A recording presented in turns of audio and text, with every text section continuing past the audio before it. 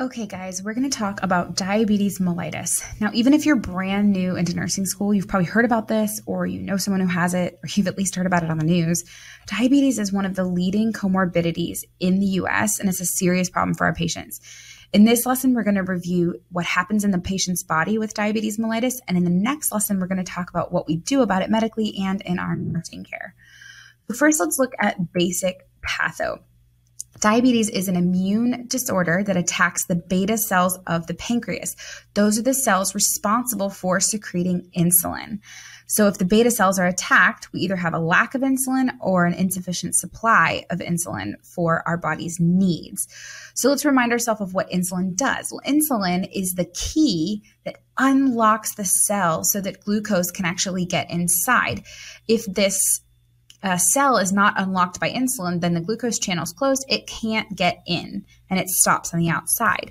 So without that key to get glucose into the cells, the amount of glucose hanging out outside the cell is going to go up, hence our increased blood sugar levels. Now there's two types, type 1 and type 2, so let's look at each of those a little closer. In type 1 diabetes mellitus, patients have absolutely no insulin production. All of the beta cells in their pancreas have been destroyed. They've completely lost their ability to produce insulin. So remember, normally the insulin is going to unlock the cells and it's going to help glucose move into the cells.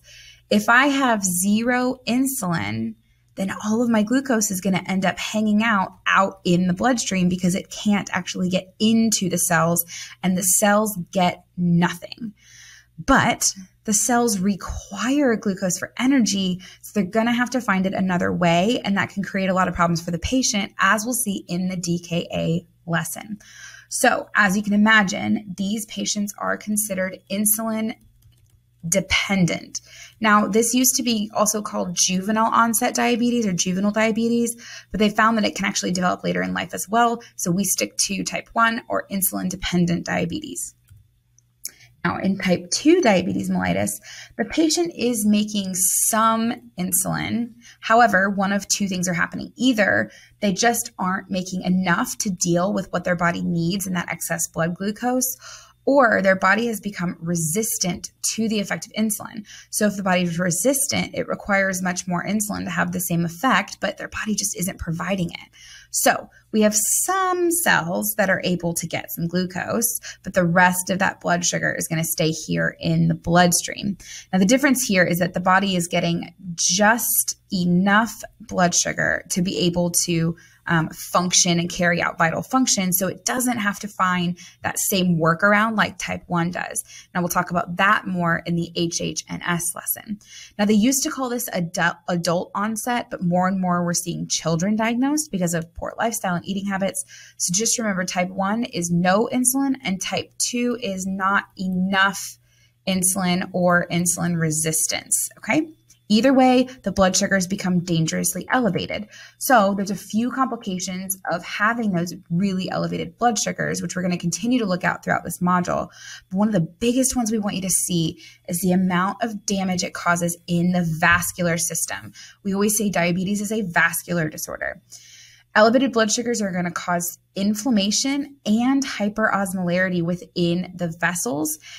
It's that super concentrated state because of all the blood sugar. And both of those things are going to do damage to the vessels themselves as well as to the nerves around them. So patients tend to have poor circulation, especially in the small vessels like in the hands and the feet.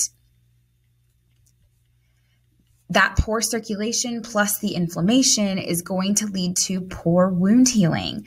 Their wounds are not going to get enough blood flow. They're not going to get enough circulation, and they're going to have too much inflammation. It's going to be difficult to heal. So you'll see in nursing care, we'll talk about inspecting every inch of their skin, especially on their feet, between their toes, because even the smallest wound can become massive and infected, and they could lose their foot, their toe, even their leg because of it.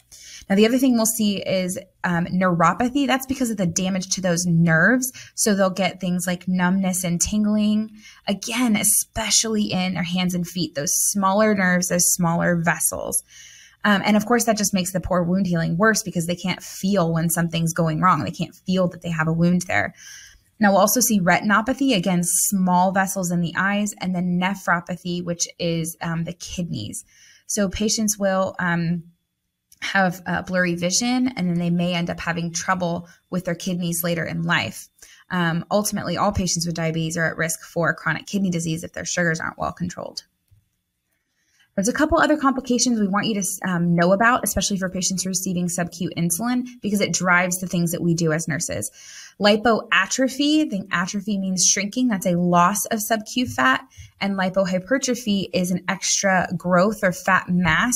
And this is at the site of your sub-Q insulin injection, okay? So this is why we rotate sites. Now we'll split the abdomen into quadrants so that we can rotate our injection sites, but we can also actually split each quadrant into a quadrant. We want to rotate as much as we can. We can also use, the backs of the arms. We could use the outer thigh. Anywhere where there's a fat pad, you can use it. So make sure that you are rotating sites. Otherwise, we're going to see this issue with the sub-Q fat at that site. Now, the other thing we tend to see is two things called Dawn phenomenon and the Simoji phenomenon.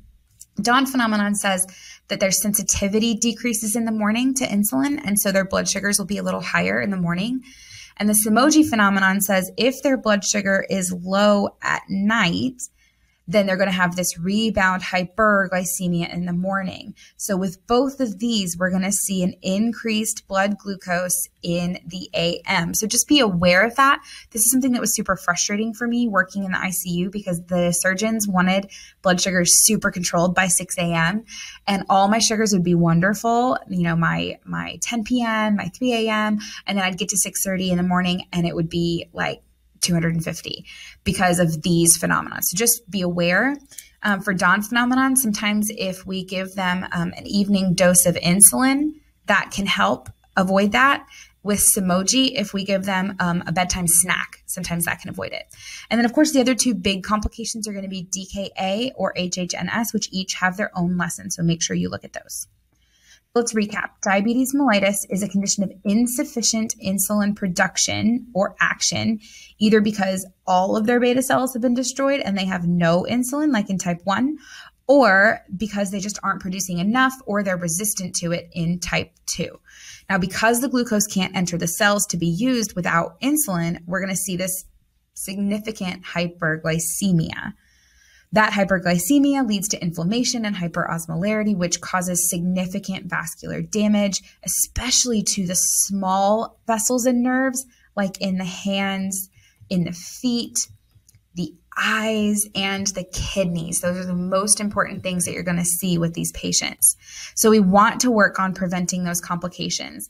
We want to rotate injection sites so we prevent issues with their sub-Q fat. We want to consider their evening routine. Do they need a snack? Do they need a bedtime dose of insulin? And then, of course, we're going to monitor for signs and symptoms of exacerbations like DKA or HHNS, which again have their own lessons. Make sure you check those out. Thanks for watching another nursing.com lesson. Click the link below in the description to watch thousands more lessons over on nursing.com. Also, be sure to hit the subscribe and the little bell to make sure you're reminded when new lessons come out. And if you want to just keep watching more lessons, go ahead and click this video over here to continue learning. Like we always say here at nursing.com, happy nursing.